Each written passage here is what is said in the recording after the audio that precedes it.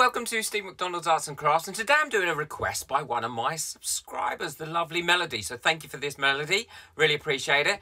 What she asked me was, have I ever used these in my resin? And that is Epsom Salts. And I have to be honest, I haven't. I've tried lots of different things in resin, but I haven't tried these. So what I'm going to do is I'm going to make some coasters using the Epsom Salts in my resin. I will add different things to the different coasters, but one of them I'll just keep completely naked. Ooh, misses. Nudie, nudie. I've got all my resin mixed up now, and what I'm going to do is, that's the cup I'm going to use without anything in. I'm going to put some glitter and some translucent pigment and some mica powder in them to see what happens. I've got equal amounts of resin in each cup, so I want to make sure that I put an equal amount of the Epsom salts in. So all I'm going to do is I'm going to take this cup, I'm going to draw a line on it, and that's how much Epsom salts I'm going to put in there. So we've got a good idea of how much is going in.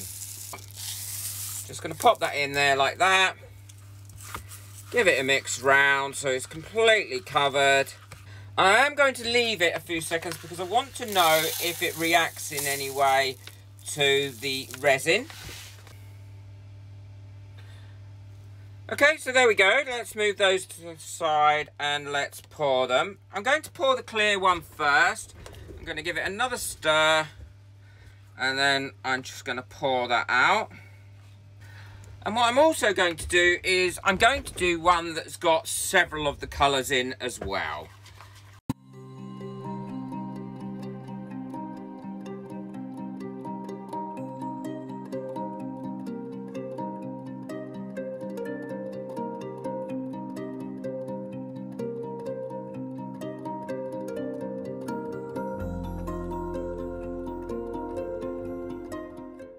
Don't forget to check out the members area.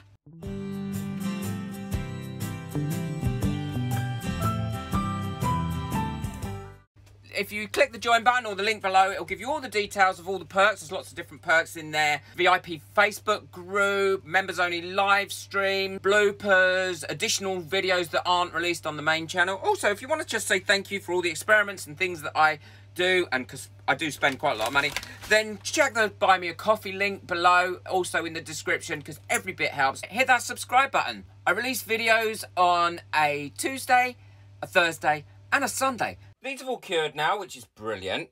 So the quickest way is, let's demold them. They demold easily because I always use, as you know, I always use a mould release in all my moulds. It does extend the life of your moulds, and they're less likely to catch as well. So this is the one with the glitter. I love how that's come out. That has really come out well. It's nice and glossy. The glitter is still easily seen in there. Crystals of the salt have really given it quite a nice effect. Now, what I did do is I don't think I put enough of the salt in, and I used too much resin. So maybe next time I would do a different ratio. But I quite like that two-stepped approach to it. I think it looks really nice. So you can use the coaster up that way or that way. So that was the glitter. This was the translucent liquid, and again that's come out really nice. The mica powder is absolutely beautiful. I'm not sure if that's coming out well like that, and you can still see some of the larger chunks, and I think that's come out very nice. I think using this in your geodes and things like this would really add to give it another dimension. They're the ones that I did with the leftovers 2 colours as well. There are some quite larger chunks in this, but because it's thinner, I think that has come out really well. Now, I also wondered what would happen if I ground the salt down using my pestle and mortar. And this is the result for that. So this is the translucent blue. That's the mica powder. And that's just the clear. So here we go. Now the mica powder one, I don't think is as effective as it with the larger chunks. I'm not sure what you think, but I do like the finish of it. And the same with the translucent powder. And that's the completely clear one. I definitely think there's a space for this, and I think if I was doing geodes and perhaps some freeform bowls, I would use this. I love it with that glitter. I'm not sure if that glitter's really coming through. No, I never seem to be able to pick it up on camera.